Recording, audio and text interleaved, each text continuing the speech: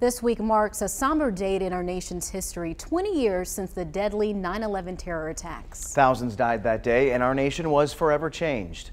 A Triad family also lost a loved one that day, a mother, a wife, and a daughter. WFMY News 2's Jalen Gilkey takes a closer look at how the life of Sandy Bradshaw, a flight attendant on Flight 93, is still being remembered today. Jalen. Well, nearly 20 years ago, the name Sandy Bradshaw was forever etched onto the hearts of the people of the Triad. She died September 11th, 2001, serving as a flight attendant on United Airlines Flight 93. That's the flight where passengers stood up to hijackers and eventually took the plane down into a field in rural Pennsylvania.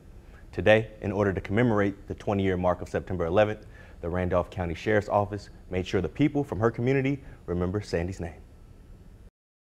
We have put decals on the hoods of 2 of our patrol cars and on the back glass of one of our special vehicles, and also honored Sandy specifically on the door panels of the vehicles. These decals will be on multiple Randolph County Sheriff's vehicles until the end of the year. Well, those that knew Sandy and know of Sandy, we hope that it will remind them of 9/11 and what our country has been through, the way that we united after 9/11 happened. For those of you that don't know Sandy Bradshaw, we hope that they'll look up who Sandy Bradshaw is and realize that 9/11 was personal for everyone. And Sandy Bradshaw, being on that plane, made it personal for Randolph County. Even Sandy's mother was there to see the new decals and to honor her daughter's legacy.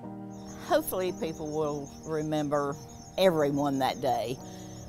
I'm still amazed that I run into people in North Carolina that have no idea that someone that lived in North Carolina died that day. That's just kind of amazing to me. You would think they would have heard it on the news, at least locally. It's very special, and I'm, very pleased and honored that the county would do this. So. Mrs. Wall wanted to make sure to share this message with you all at home, that although the pain of losing a child never goes away, she wants to make sure that all the lives lost during this moment in history are remembered forever.